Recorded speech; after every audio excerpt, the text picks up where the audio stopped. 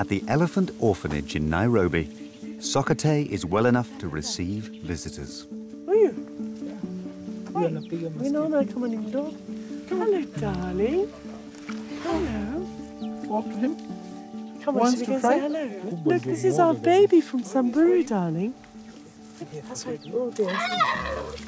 Oh. Ah, you see, he likes it. He wants to play with the Oh, mud. yours, Silky. Put it on this he trunk. wants you to give him in the trunk. You want to give this as well? Yeah, Luna, shall we try? Oh, look at him. What's he Holding the doing? bottle by himself. Look, he's drinking his water. He wants his milk. Yeah, he wants his milk. Did you carry some milk for him? When it's time for milk, there's no stopping these boys and girls. We're just going to wait for Sokate to come We've down. got another group here to come in. These are hungry little elephants. Look, there's Sokate.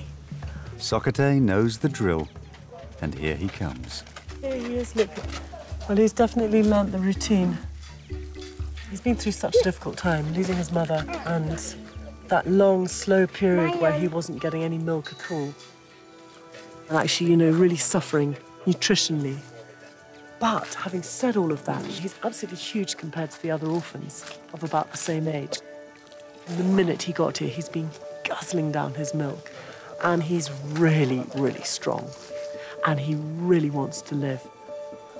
This is what Saba and Frank are working for, to safeguard the future of the animals they love.